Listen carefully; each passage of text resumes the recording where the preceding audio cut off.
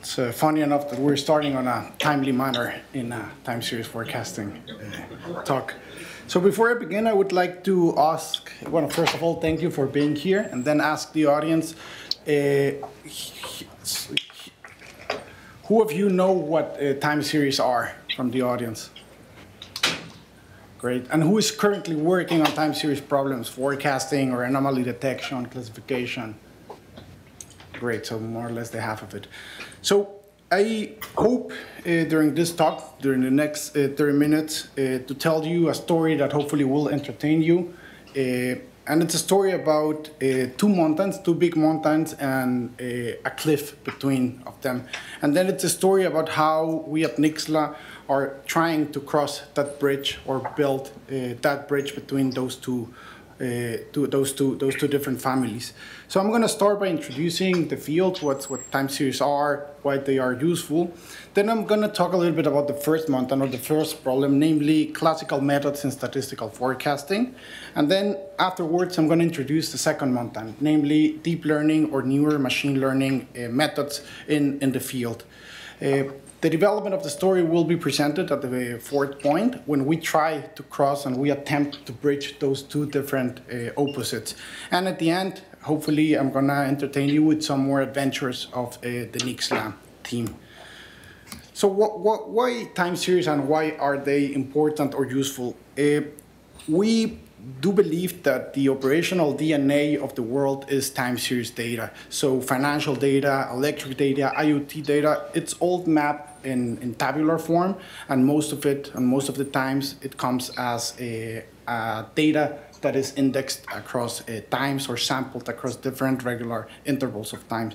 So the applications are really huge, but some of the most classical ones are electricity demand forecasting, electricity price forecasting, trying to optimize supply chains by being able to forecast millions of different items across locations, across categories.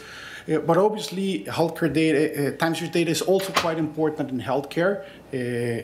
And recently, we have seen an explosion of use cases in telemetry and observability data. So some folks are using Nixtla and time series technology to detect anomalies, for example, to identify certain anomalies in past data and to try to predict anomalies in future data. Formally speaking, the problem that we're trying to solve is quite easy. We're trying to solve this multivariate regression problem where we are going to use historical data and exogenous variables. So basically what we're trying to do here on the right side of the equation is to forecast certain horizons based entirely on past observation. So it's on the one side it's very simple, on the other side it's quite complicated in terms of the past is not always a good predictor of the future. Sometimes it is, sometimes it isn't. But nevertheless, the future, as an uncertain outcome that it is, it's always good to be able to reduce that uncertainty about the future. And that's more or less how we understand our task as time series practitioners. So that's the setting, and now in the setting we have two important players or two families or two mountains as we introduced. On the one side we have traditional methods. The field was developed mainly by statisticians and mathematicians and econometricians who applied and developed these methods to forecast the market, the stock market, who tried to use it for, like, for example, predicting inflation and trying to take seasonality away from inflation. And some very interesting models arose from that specific tradition. You probably have used them, have heard of them: ARIMA, naive, Garch, exponential smoothing. But that tradition is well and alive. People are still developing classical statistical methods. Most prominently, the field is advanced by certain people around the Monash University, namely Rob Hinman, who has permanently developed a lot of libraries and solutions for the R ecosystem. There have been also newer models, like, for example, the complex exponential smoothing, which was published, I think, last year. So the field is well and alive. But on the other side, deep learning and machine learning also had an interesting development in the time series field, and some people started developing neural networks, deep neural networks, and some classical models arose in that particular tradition, namely LSTM and recently more transformer-based methods. One interesting part about the story is that the both families don't really like each other that much. They constantly attack each other, they constantly criticize each other, and if you take a look and participate in social media, they do like Twitter a lot, they do like LinkedIn a lot, and they are very expressive about the failures of the other ones. So you have statisticians claiming that the deep learning is just a hoax and it doesn't really work for tabular data or for time series data. And you have deep learning practitioners saying that statisticians are not really leveraging the power of newer technologies and newer computation. You even have interesting change of minds inside the same family. So for example, the same title with the same authors at different times propose different things. That's regular in the field, that happens in time series field. And certain people have grown very frustrated and made or are making very funny comments about the difference between, for example, computer vision and LLP and the field in tabular data. But we came to talk about the NixtlaVerse, and that's how the talk was announced. So what is the NixtlaVerse? And probably the best answer is that the NixtlaVerse is our attempt to contribute to the time series field and hoping to make a living out of it. So it arose from the love that we have for useful open source software, and that's what we're doing at Nixtla. Philosophy aside, the NixtlaVerse is a collection of libraries that help time series practitioners to achieve different goals. We're trying to do really a fundamental program in the sense that we are trying to solve statistical methods. We're offering those. I'm going to talk about that particular library in a moment. We're also trying to do research in neural forecasting methods, but we also have classical ML forecasting. We have hierarchical forecasting. We have we're trying to develop automated pipelines for people with less familiarity with data science in general.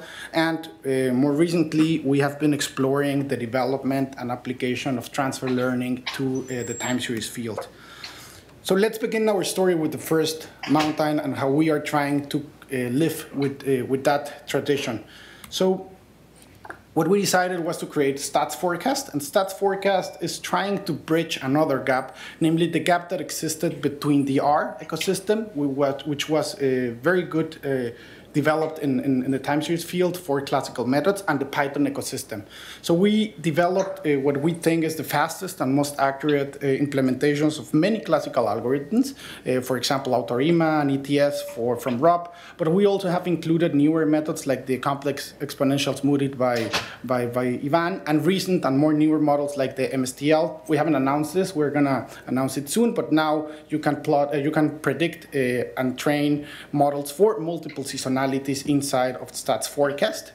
And we're about to release this week also 4 newer models of the Theta family, which have also been proven to be quite successful in the M3 competitions. One thing that we're trying to make different to the other wonderful libraries that are out there is that we designed this having scalability in mind from the very beginning. So Stats Forecast offers, through the support of Fugue, out-of-the-box compatibility with Spark, Dask, and Ray. So it's really very easy to do forecasting at scale and training hundreds and thousands of millions of series. You can also do anomaly detection. You have probabilistic forecasting. We are trying to copy one of the projects that we admire the most in terms of the API and the syntax, namely sklearn, scikit-learn, with the .fit, .predict methods. We also have a wide variety of other models for intermittent forecasting, a whole family of Croston models, Adida, IMAPA. And finally, and this is very important for us, a very large battery of benchmarking models or baseline models where you can really compare if your attempts at doing or solving a specifically forecasting tasks are really generating value or are below a classical historic average or seasonal naive, which sounds maybe ridiculous, but for those of you who have worked in retail, sometimes seasonal naive, it's better than very sophisticated models. And sometimes we don't want to admit that, but I think, and we at the team do believe that sometimes simple is better. And that's one of the motivations behind Stats Forecast. Here are some numbers, but basically what we want to show you is that you can do benchmark at scale. You can train 10 million of series in less than 43 minutes and spending less than $20, and you would have a nice table with a huge amount of baselines to beat. So as a sparring partner, this benchmarking at scale service, it's quite interesting. You can also include exogenous variables. You can include prediction intervals for certain models. And we have done certain benchmarks. You can reproduce them. One of the things that we really like is, or try doing, is making every claim backable by empirical evidence. So if you go to the repositories and run the experiments, you should be able to reproduce this. Probably you have to fix the versions because those libraries are also evolving. Recently, for example, Prophet did some updates and is faster. Still, like we think it still has some work to catch up. But well, as you can see, it's faster and more accurate than many prominent libraries. And this is because from the very beginning we decided to tackle this problem and trying to optimize it as much as possible. So most of the things are compiled through Numba, just in time, which makes it very, very fast. And it has this out-of-the-box implementations with different metrics.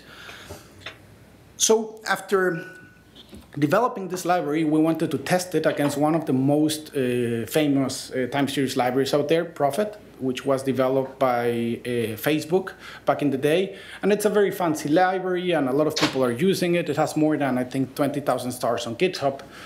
But if you actually run the numbers and try to predict across a benchmark set of benchmark data sets like M3, M4, tourism, which are very classical data sets in the time series field, you will realize that an ARIMA, a classical ARIMA developed in the 60s, can be 70% more accurate and almost 40 times faster.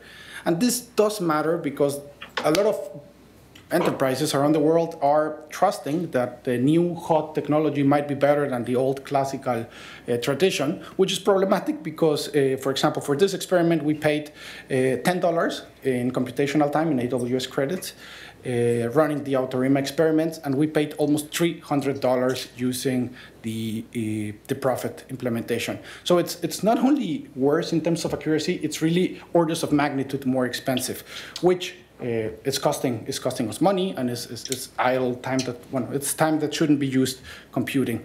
So here again, what we are trying to show is that new is not always better, and that big names are not always better. So do the job that is necessary, and go back to the basics, and maybe start with some classical benchmarks. So in conclusion, from this first side of the story, we do think that statistical models are a very good baseline. We do think that sometimes statistical models are all you need. And we do believe that StatsForecast does offer a robust alternative for benchmarking at scale with proven models. We also believe that it's easy. Here you can see how to train different models in less than 10 lines. So basically, you just have to import the libraries, select the models that you want to use out of the very large battery, and you just pass that list of models to the StatsForecast class. You define the data frame, define the frequency, specify some settings in the parallelization, and with the forecast method, you can do forecasting at scale in less than 10 lines with many different models.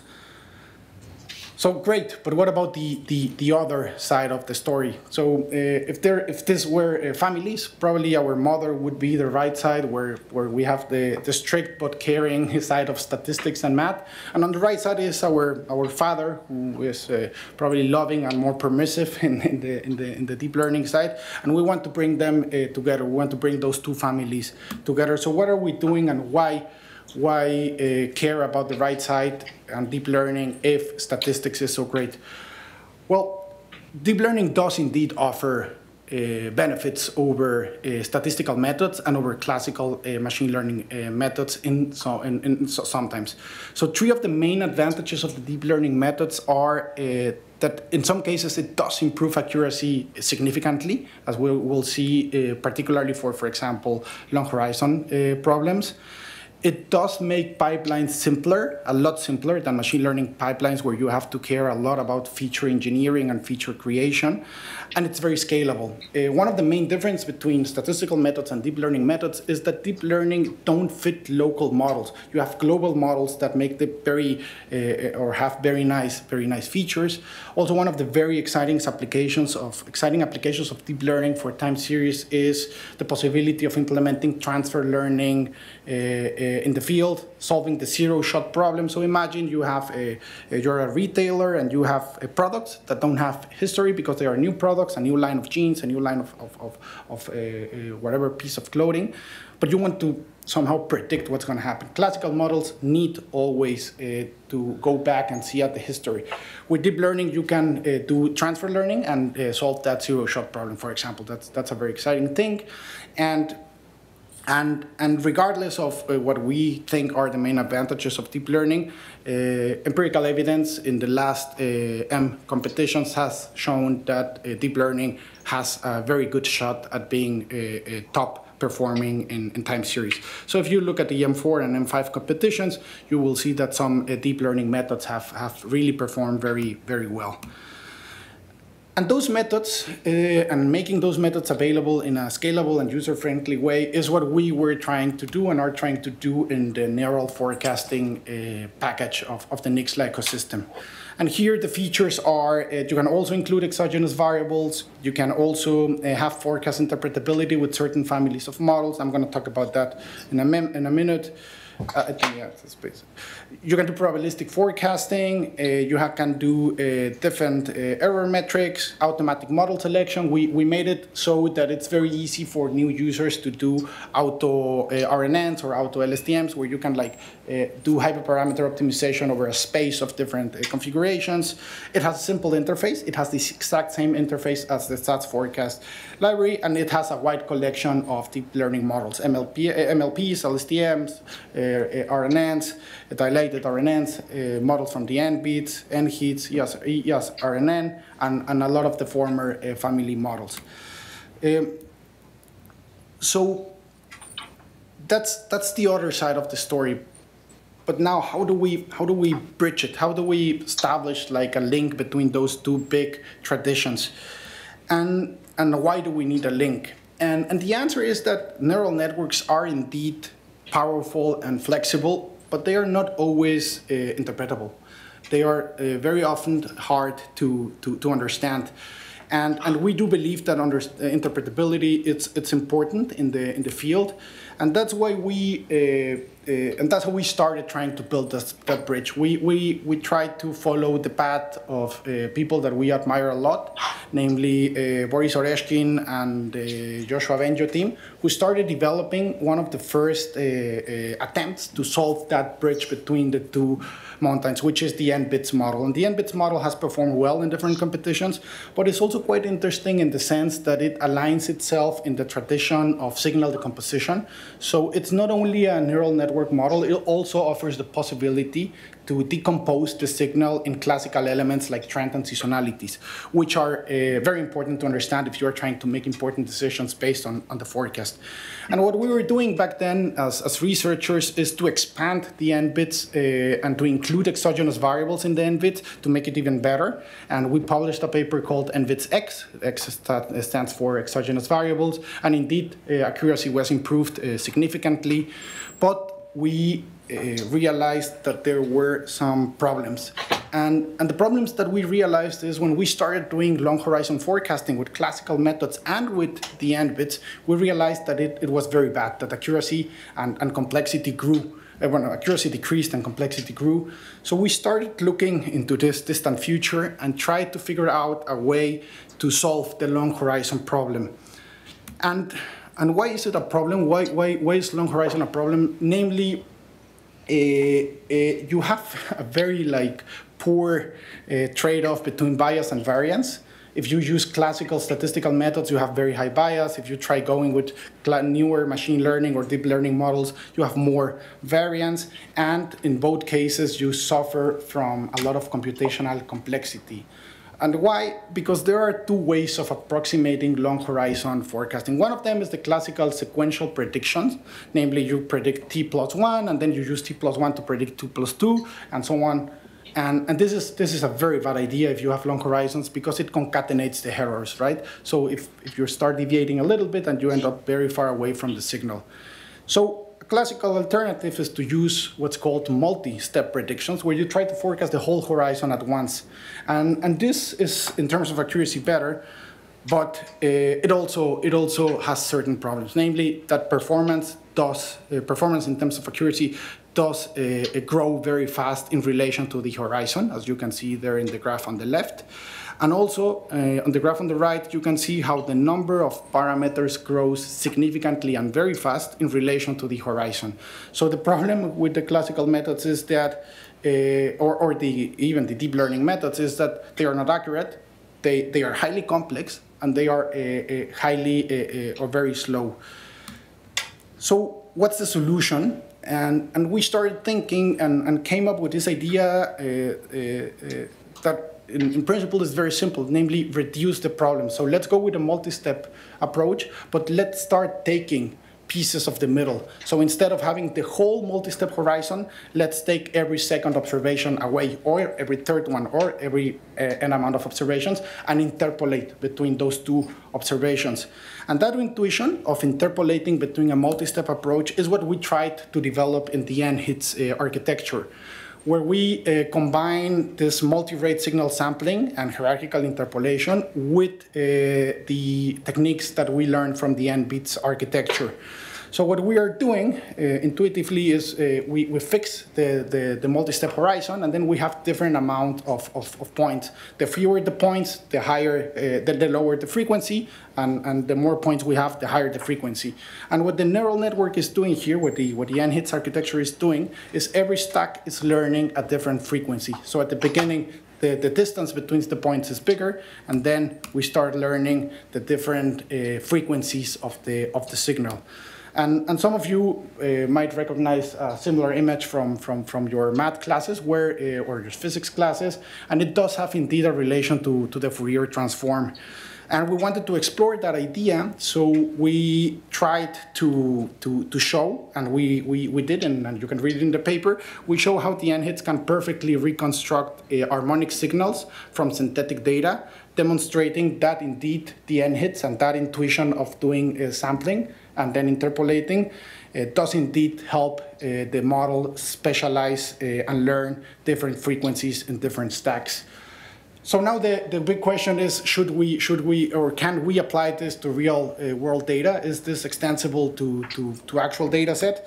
So if it was, and to motivate the idea, it would be great, because we could take one signal and the NHITS would do something very similar to the classical models, and it would decompose the signal in familiar elements like trend, seasonalities, and that would be indeed a huge advancement for interpretability in neural network methods. So we went out and tested this against many different data sets, long horizon data sets, electricity transformer temperature, exchange rates, electricity load, even the San Francisco Bay Area highway traffic, and other data sets. And amazingly, the NHITS did very well. It did perform good on real data.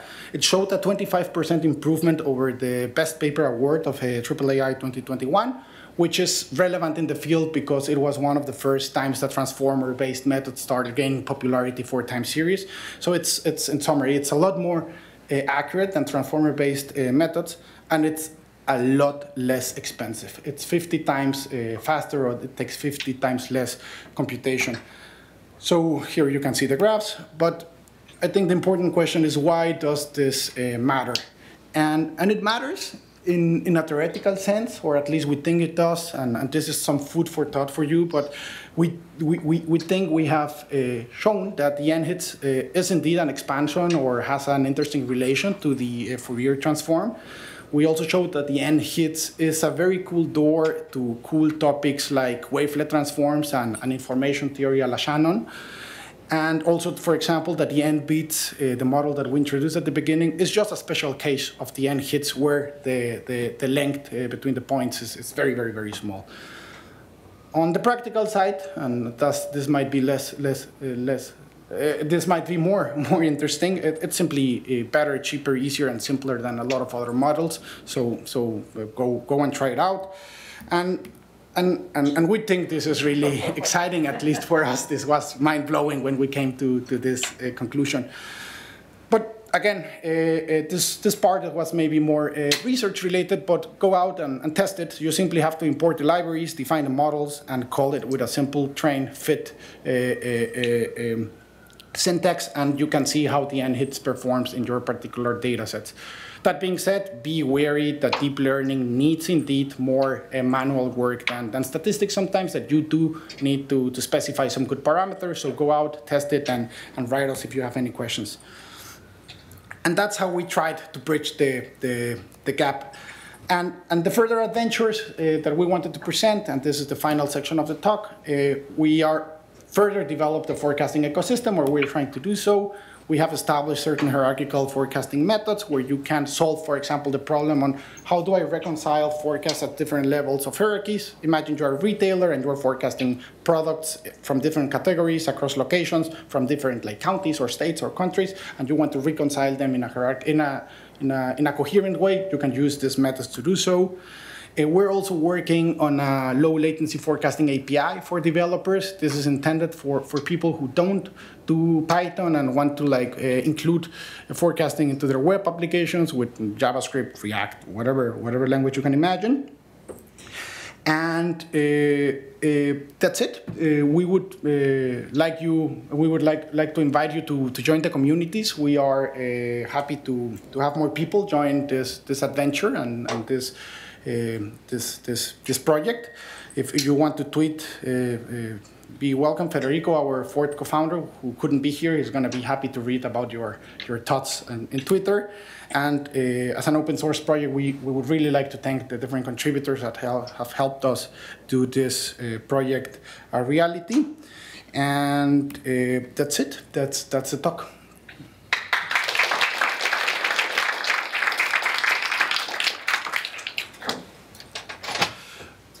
We have a few minutes for questions. Great. Sure. Okay.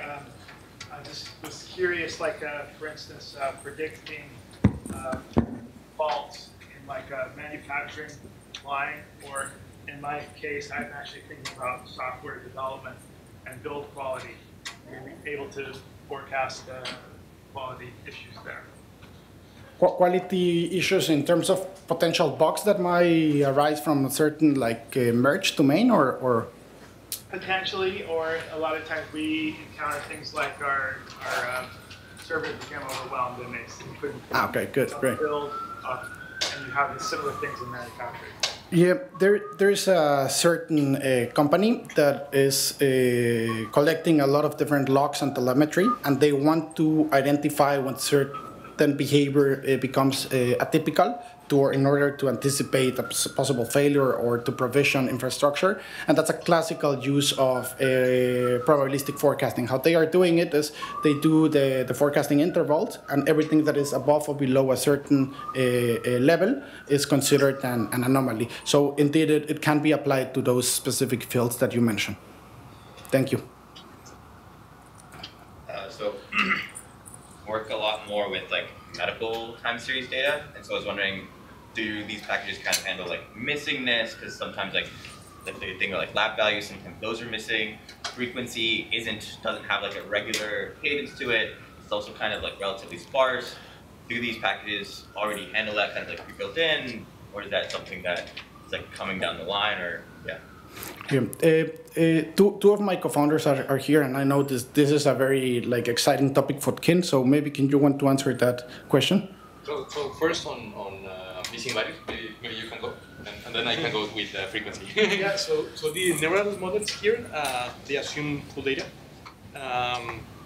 So yeah, but we are working on problems with missing data, or when the features are different. Because we know that we have experience on healthcare data. And sometimes, I don't know, one of the sensors come out, right? So, yeah. And regarding changes in frequency domain, the nhits basically is performing a wavelet transform. and it is able to accommodate changes in the frequency of the data. So basically, it's doing almost like a Fourier transform, but localized. And in that regard, it's able to tackle this kind of, like I would even say, like non-stationary data.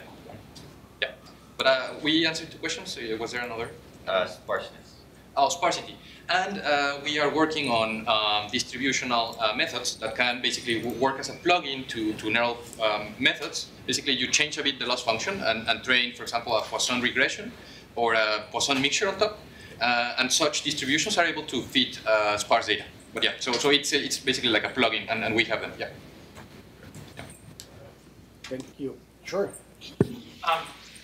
Have you built in, or are you planning to build in facilities for the evaluation of, to facilitate? Because, you know, different ways of validation, cross-validation, and so forth in time series tends to be a little trickier than in other domains. Yeah, that's a very interesting question. And the short answer is yes. One of the core methods of the core class in both cases is a cross-validation, where you can do different cross-validation strategies with different like windows and step sizes, and you can like do what some people call back testing at scale. So yeah. Thank you. Sure, please. Do any of the libraries of the ecosystem support multi-seasonality at the moment? The MSTL in the classical methods and the NHITs in the neural methods. Thanks. Have you thought about incorporating any of the like Gaussian process approaches to time series estimation? They kind of fit. They don't quite fit in like the left or the right, but Yeah, more like a curve fitting. So we had like this very cool idea during last summer about extending the NHITs method, which is currently a point forecasting method, into probabilistic world, basically by using the closeness under additivity of the Gaussian process. Basically, you can transform the NHITs into a probabilistic method, and use the fact that a Gaussian process plus a Gaussian process is a Gaussian process, and have like a long horizon forecasting tool. But yeah, so we had that thought, and then it's like immediate. It will be immediate. Nice. Well, thank you.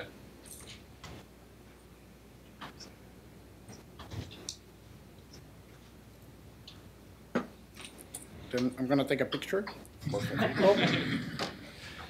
And if someone has more questions like that they want to ask in a like more private matter or whatever, we are going to be here during the days and happy to help you. And I reiterate the invitation to join the community and to help us make these libraries better and to help make the forecasting field better.